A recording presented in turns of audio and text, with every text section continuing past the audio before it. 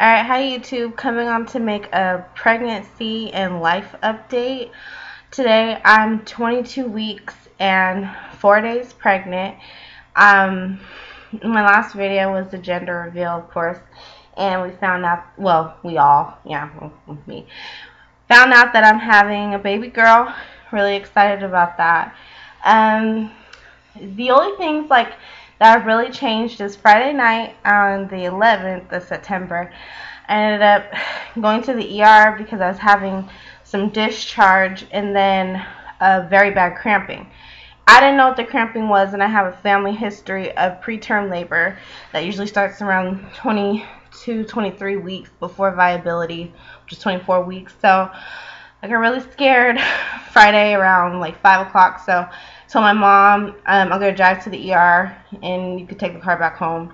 She rode with me.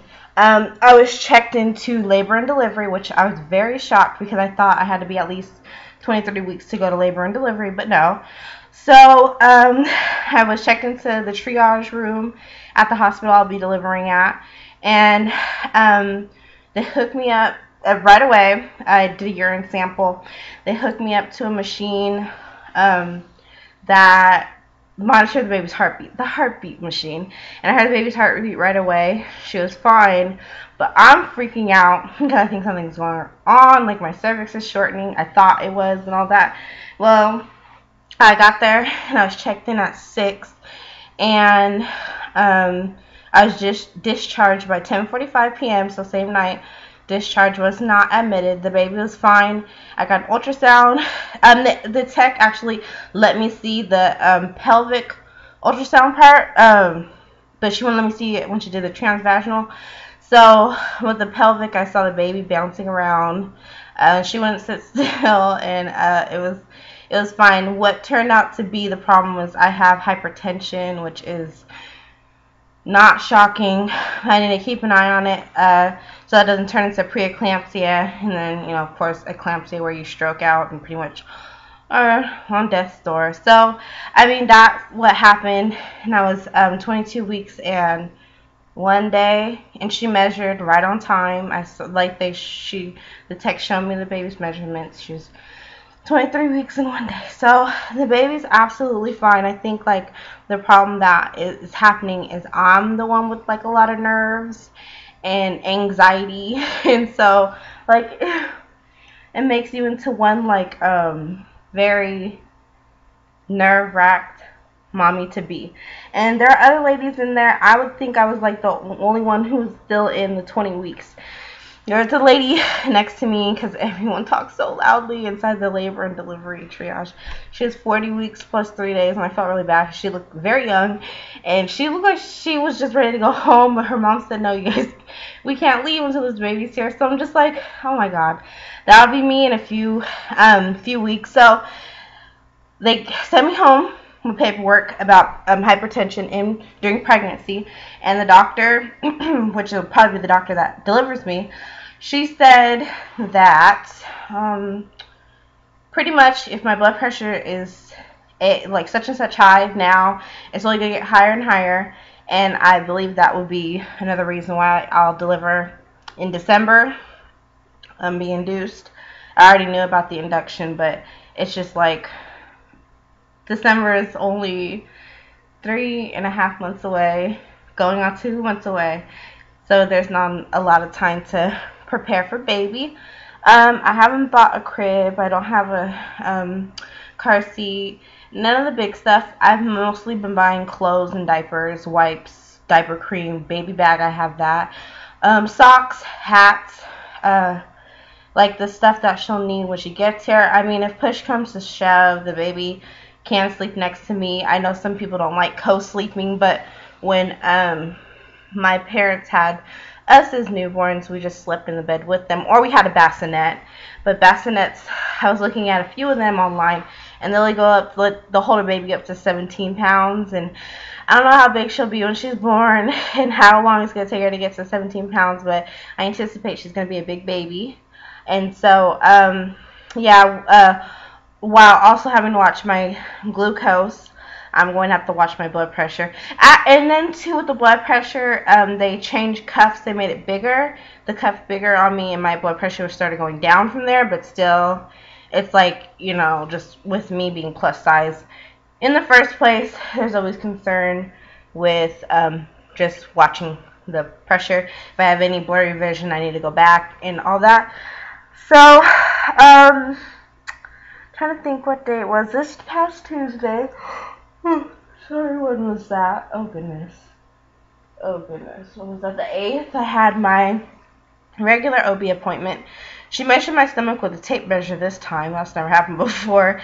And I was telling her about how after my anatomy scan, I started having like really bad chest pains in my left side by my heart, and my arm started going numb. And I thought that, because it happened the day of my anatomy scan, and I thought I was having a stroke, but it went on for like up until my appointment for 3 weeks almost.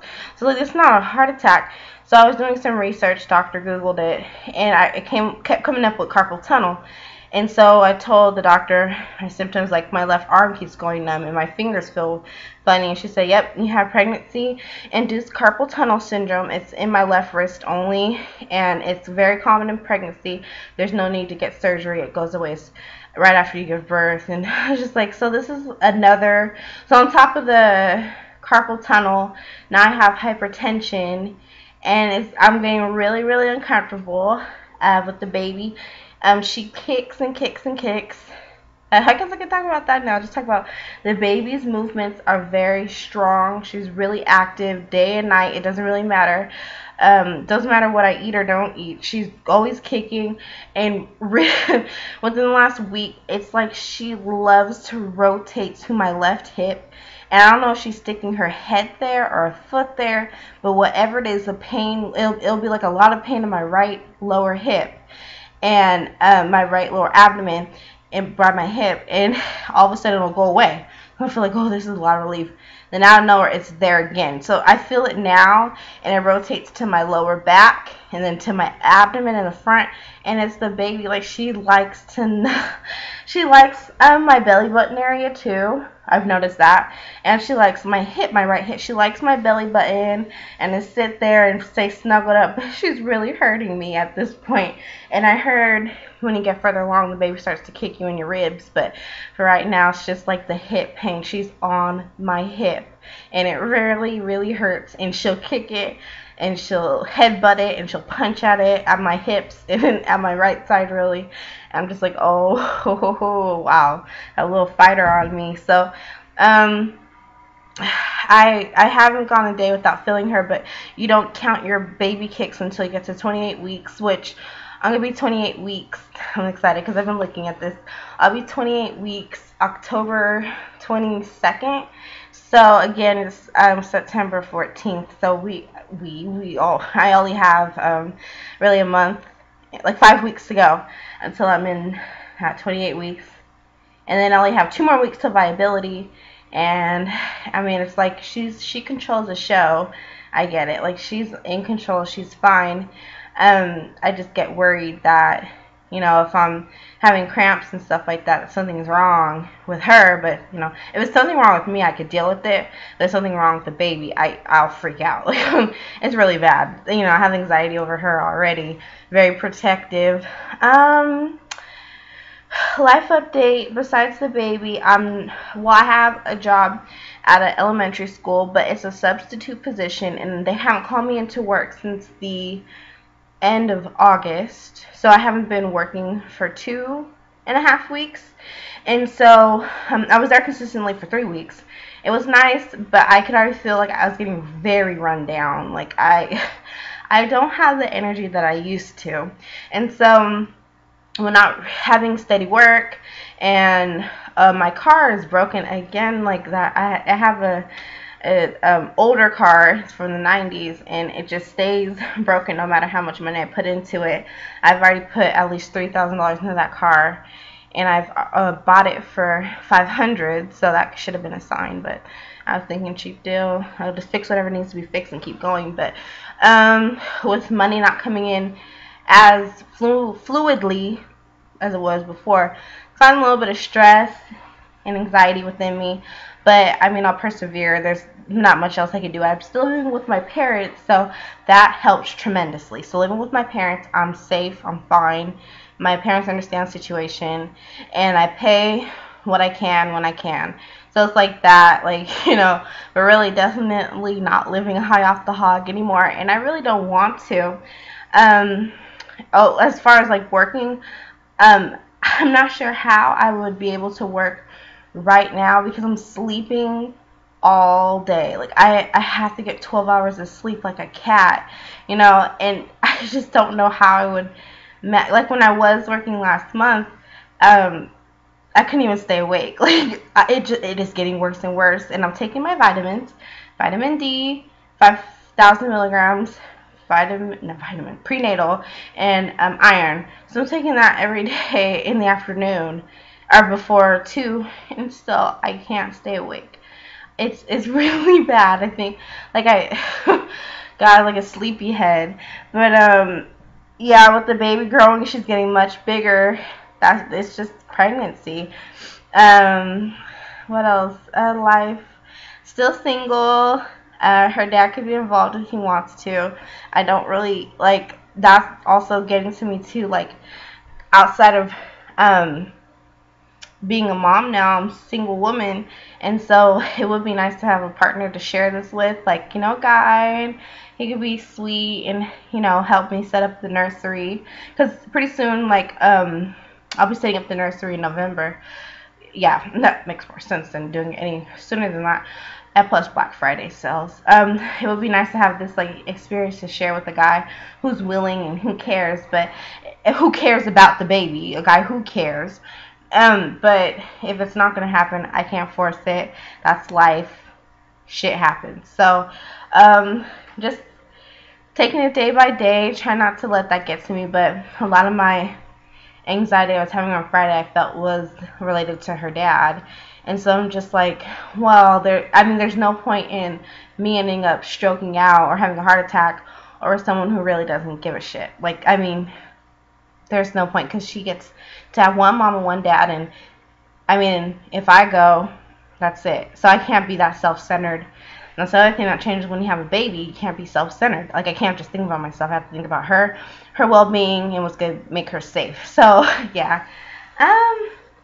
It's been a while since I've made a very long update video. Like I said, I'm 22 weeks and 4 days. I'll be 23 weeks Thursday, and then 24 weeks next Thursday. And then I have my ultrasound on September 25th to check the baby's profile because she wouldn't turn during my anatomy scan for a profile picture. So they'll give me a profile picture of her on the 25th.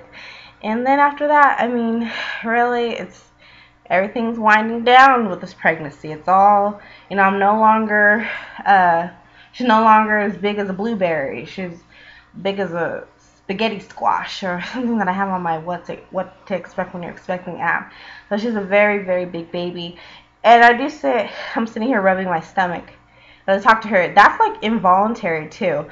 It like annoyed me when I was infertile and was trying to conceive, and pregnant women would sit there and rub their stomach, but it's just involuntary. I just do it because it makes me more comfortable. Plus, like, it calms her down and it stops that kicking and the head buttoning in my freaking hip. Anyway, then we do a belly shot, and then that'll be it. Oh, and I'm in college too. I'm taking an online class at a community college. It's just one. I can't go on campus. I figured I'd be too big by December to even be able to go on campus. Plus, they'll be having their finals. And, if I go into labor before the 20th of December, I'll be screwed. So, all right, here we go. Belly shot. Let me push the chair out. So, let's see. All right. Okay. That's all, baby. That's her. All that. Okay. All that. That's all, baby. And that's not. I'm just standing up straight too. Okay. I'm standing up as straight as possible. Okay, that's better. So, yeah. It's 22 weeks, 4 days, and I feel big. But that's pretty common. I've always been a big girl. So yeah. Anyway, thanks for watching. Like I said, I wanted to make a long update. Haven't done that in a while. I'll update after my next ultrasound, and I'll have like her profile pics because she'll be bigger, the doctor said, and it'll be easier for them to get it. So thanks for watching, and subscribe if you haven't.